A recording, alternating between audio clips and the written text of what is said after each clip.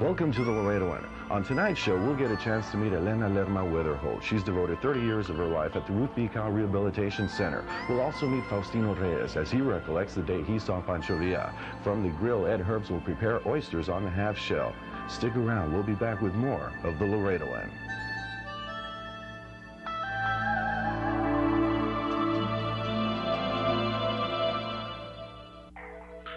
The Laredoan is brought to you by the Quick Bite Family Restaurant at 3401 San Bernardo and by the Laredo Chamber of Commerce Cola Blanca Big Buck Contest. My Uncle Danny and I are here to talk to you about a great restaurant called the Quick Bite Family Restaurant at 3401 San Bernardo. That's right, Jason. The Quick Bite Family Restaurant offers delicious seafood, mouth-watering steaks, your favorite Mexican dish, and live entertainment every weekend. Enjoy a romantic evening with dinner and drinks, or perhaps a family gathering and try one of our delicious entrees. The Quick Bite Family Restaurant is where you ought to be right now. I'm hungry. How about a shark steak? I'll have a lobster. The regular whitetail hunting season is just around the corner. Maybe your dad, granddad, or great-granddad some years back shot a great whitetail and put it in the attic or in the basement.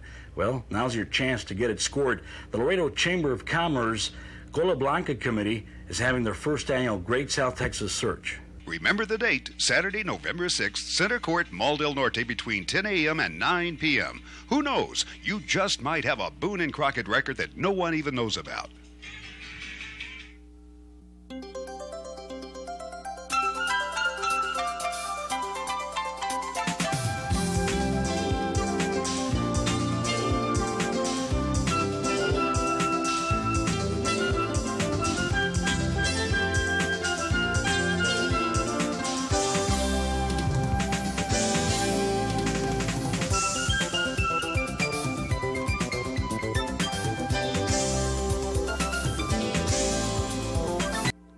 We now return to the Laredoan. Elena Lerma Weatherholt has devoted much of her life helping others at the Ruth B Cowl Rehabilitation Center. I started working at the Ruth B Cowl Rehabilitation Center back in 1960, October the 1st. I started out as a physical therapy aide, mostly,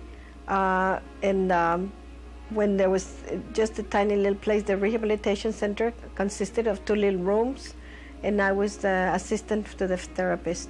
I'm a nurse by profession, and I became supervisor for the nursing staff.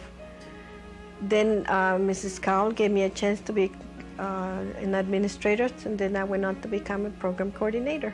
Well, it was a new field in Laredo. When I started back in 1960, 1957, 58, 59, this was very, very new field in Laredo. Nobody really knew anything about rehabilitation, including myself. So I decided to look into the possibilities of a new thing for nurses. Mrs. Cowl had come up with the idea of having a nurse rather than just an aide in the physical therapy department, and she chose to have somebody that was certified and licensed, and I happened to be her second nurse for that time. So that's how the program developed, having a nurse rather than just an aide in the department, in the physical therapy department. We were assistants to the licensed physical therapist in the center. When you have to have a clinic and the doctor turns around to somebody and you have to explain to a parent that their child is not going to be as normal as everybody else, it's very difficult because the parents do not understand that child it's going to be limited. They only see the worst. They think that he's going to be crippled forever. Instead of looking at the positive side and thinking, well, what can I do to help my child become better? They think, oh, he's going to be a cripple for life. And some of the parents do give up in life. They do fairly give up, and they stop coming to therapy. They stop all help, and they retreat from life instead of trying to help the child. And we have several cases like that in which the parents then give up totally. And yet on the other side, we have the other parents that have kept on helping the children, and some of these children have become very successful business persons, teachers, lawyers. We have some in the community. And so it works two ways, and this is a very rewarding experience here in the center. While the progress is very slow, it's very worthwhile to see a child start to walk, start to crawl, to creep, because you see that it's a very big effort on their part. So it's very rewarding. It's not really the monetary reward, certainly, but I think it's the joy, the pride of having to do something in the community that's not available anyplace else within the radius of 150 miles. When I started here, there was absolutely nobody giving physical therapy, nobody giving occupational therapy, nobody giving speech therapy, and our services have been added to the community. It has been my joy to see that they've been implemented here at the center. We didn't have special ed. We did not have.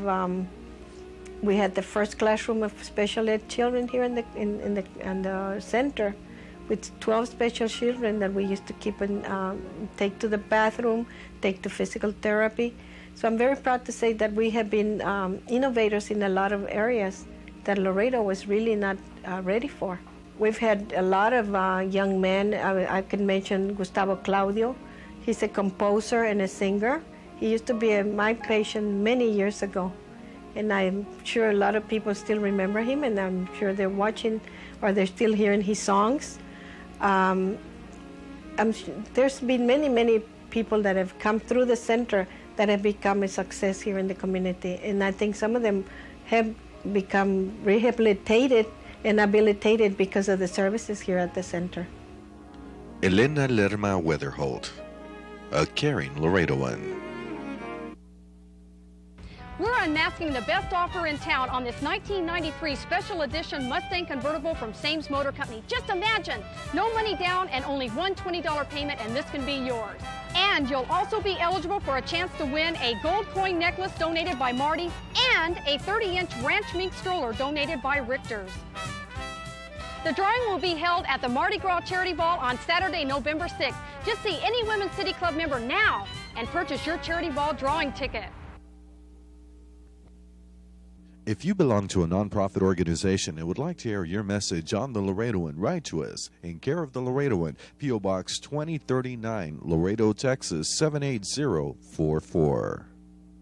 Por tener la suerte de haber nacido, desde luego, con una familia, mis abuelos mexicanos, mi madre más mexicana que americana aún, habiendo nacido en Laredo, Texas, pues me crié en un ambiente de creencias, de supersticiones, de, ¿qué dijera yo? De creencias que la gente creía y que al fin, a través de los años, resultaron mentiras. En mi casa no se comía plátano de noche porque hacía mal. No se comía aguacate con leche porque era peligroso. Cosas que nos inculcaron nuestros padres, que ellos creían que eran ciertas, y el cual, con el tiempo, resultó que eran solamente creencias de la gente. En todas las casas se ha hablado de fantasmas, de casas espantadas, de apariciones.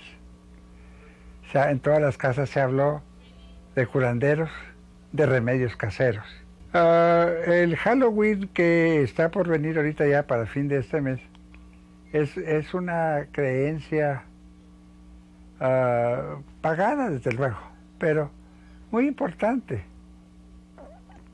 Muy importante porque uno se disfraza en Halloween sin saber por qué. El porqué del disfraz en Halloween proviene de una generación que hubo hace muchos años. Era una raza al norte de Inglaterra. Se llamaban druids. Los druids creían que la noche del 31 de octubre las mujeres que se dedicaban a la brujería se convertían en lechuzas y podían volar de aquí a otro pueblo o de este barrio a otro barrio haciendo un mal encomendado.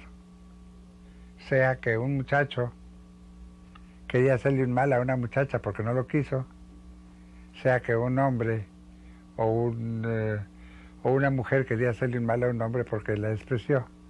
Entonces, según la tradición, se valían de unas brujas para que fueran la noche del 31 de octubre a dejar pelón al señor, a hacerla más fea a la mujer, hacerla más narigona, la nariz más grande, hacerla visca, cualquier más que llevaba. Hello, I'm Pablo Rendon with radio station KBDR Border Oldies B100, your newest radio station in this community.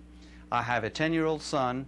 His name is Pablo Bo Rendon III. I also enjoy jogging and I love this community.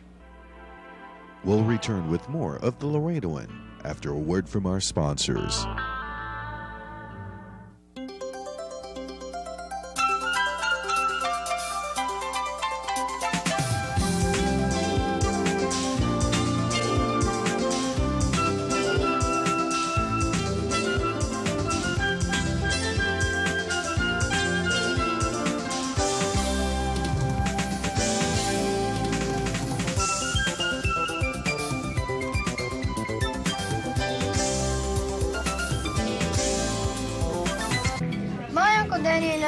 Talk to you about a great restaurant called the Quick Bite Family Restaurant at 3401 San Bernardo. That's right, Jason. The Quick Bite Family Restaurant offers delicious seafood, mouth-watering steaks, your favorite Mexican dish, and live entertainment every weekend.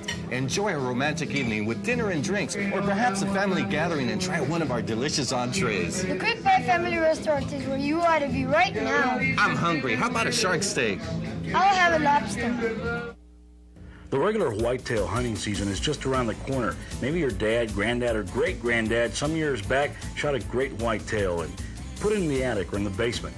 Well, now's your chance to get it scored. The Laredo Chamber of Commerce Cola Blanca Committee is having their first annual Great South Texas Search. Remember the date, Saturday, November 6th, Center Court, Mall del Norte, between 10 a.m. and 9 p.m. Who knows? You just might have a Boone and Crockett record that no one even knows about. We now return to the Laredoan. Born in Candela, Mexico on March 14, 1907, Faustino Reyes immigrated to the United States at a young age and provided for his family by doing what most people did back then, work the fields. One of the highlights of his early childhood in Mexico was catching a glimpse of the famous Pancho Villa. Bueno, la experiencia que tuve ahí, que como cuando yo tenía más o menos como unos 7 años, hubo una revolución ahí en mi pueblo, en Candela, y pues toda la gente tuvo que salirse porque iban a pelear ahí, y entonces nosotros nos fuimos con rumbo a un pueblo que se llama El Progreso. Cuando ya limpiaron el pueblo, que ya todos los muertos, el gobierno tuvo que mandar soldados para limpiar el pueblo. Y entonces ya cuando ya volvimos, pues no, ya estábamos perdidos, ya no teníamos cabras, no teníamos, pues nomás lo que llevábamos puesto.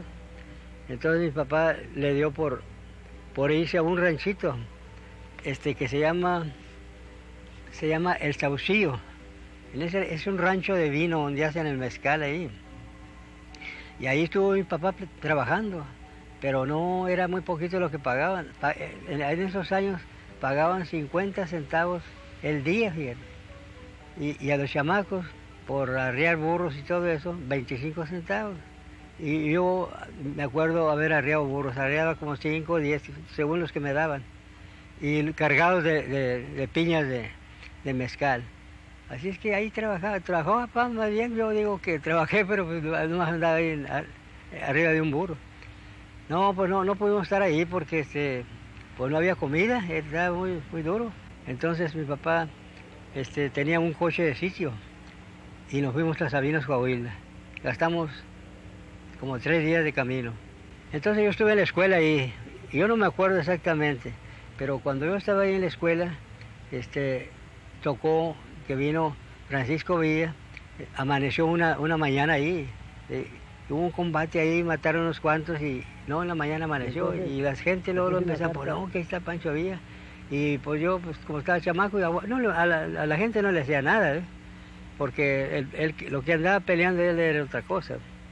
Así es que me tocó la suerte de conocerlo, porque como andaba dando shine, boleando, lo veíamos desde lejos, y de esa manera les digo yo a mis hijos que yo lo alcancé a ver, no a conocerlo exactamente, pero a verlo desde lejos, y estuvo unos cuantos días, tanto que ahí en ese pueblo mandó a los tendajos más grandes, así como las novedades y todo eso, con una lista para vestir a toda la gente. Ahí la vistió.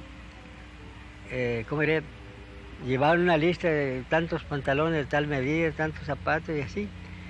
Ahí vistió su gente y toda la caballada ahí la soltó y agarró caballos nuevos. Entonces, como no quiero mentir, pero porque yo estaba chico, como quiera me acuerdo de cómo pasó eso.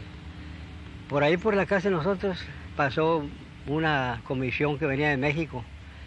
Vino un tren especial y ahí había casa redonda, de ahí voltearon la máquina para venir a ofrecerle a Francisco Villa llevárselo para México. Pero él no admitió porque era un hombre muy desconfiado, y pues no sabía qué le iría a pasar. Y entonces no admitió, nomás firmó ahí, quién sabe, ¿cómo diré? No sé exactamente la fecha cuando él firmó el armisticio para irse, con la condición de que le dieran la 100 de Canutillo y que le dieran 100 soldados y que no le quitaran el rango de general, porque era general de toda la división del norte. Bueno, es que era un hombre que valía, y más de 4 le tenían bastante miedo. Faustino Reyes, a truly remarkable Laredoan. Today's menu on From the Grill is fresh grilled oysters on the half shell. Don't go away, we'll be right back. From the Grill is brought to you by Ruiz Custom Meats at 2119 East Lyon for all your deer processing and storage needs. We start off first with some freshly chucked oysters, and we're going to put a topping on these oysters, and then we're going to grill them. Today's topping consists of 6 crackers ground up, 1 tablespoon of cilantro, 1 tablespoon of celery, 1 tablespoon of onion, 2 tablespoons of bacon, 1 teaspoon of jalapeno pepper, 1 teaspoon of garlic, 1 tablespoon of spinach, 1 tablespoon of mushroom, 4 tablespoons of butter, and the juice of half a lime. We're going to mix all of these together, and we're going to put a topping, and then we're going to put some Parmesan cheese on top of it.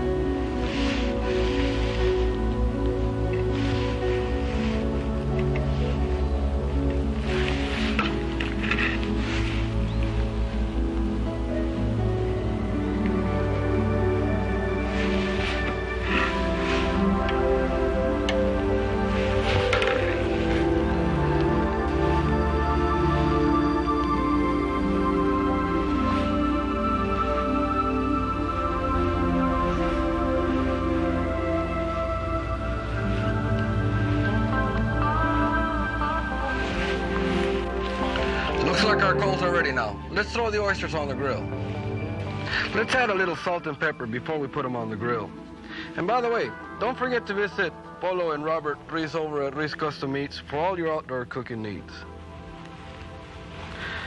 These oysters will take about 15-20 minutes right here on the grill. Or until the cheese is a little golden brown.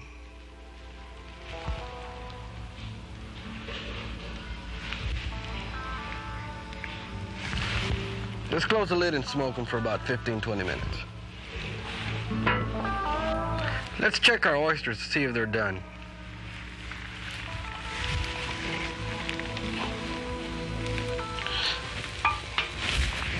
You can see how they're bubbling, so they're done.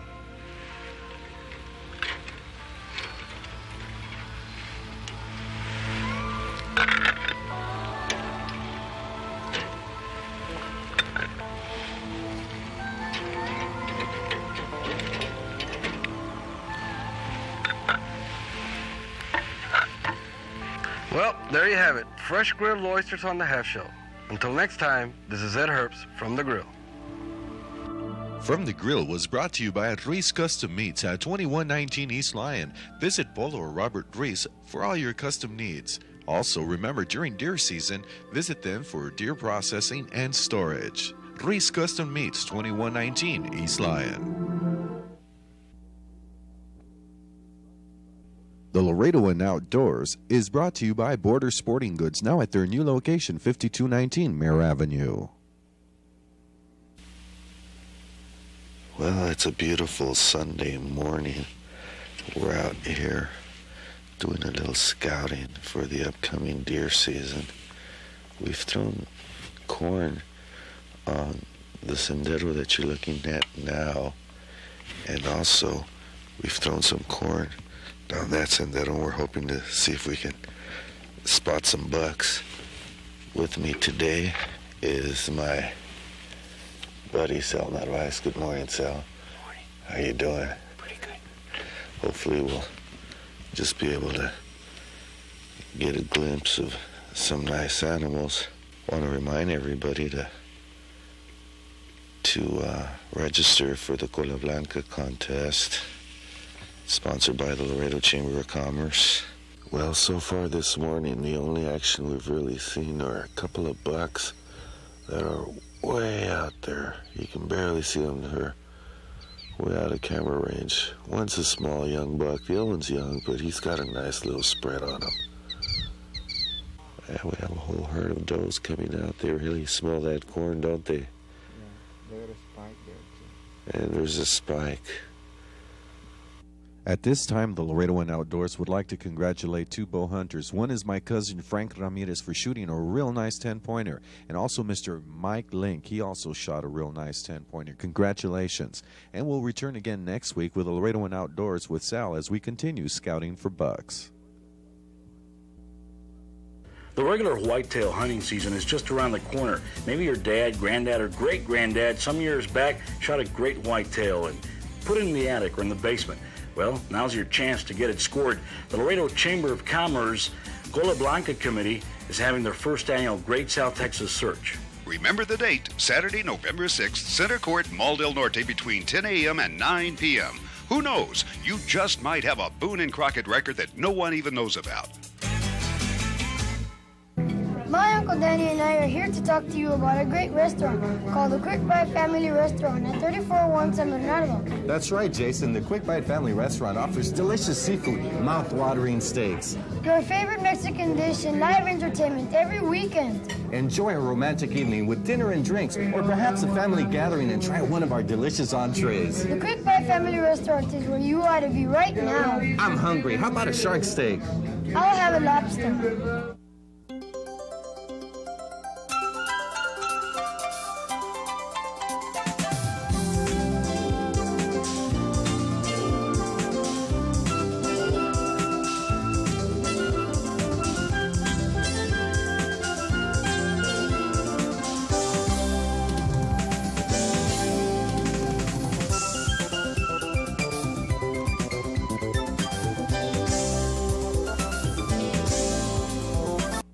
We now return to the Laredoan. That's it for this week's show. Join us again next Saturday at 6:30 right here on KVTV. For the Laredoan, I'm Danny Alcocer. Hairstyles for the Laredoan are provided by Heavenly Hair. Call them today at 727-8478 for your appointment.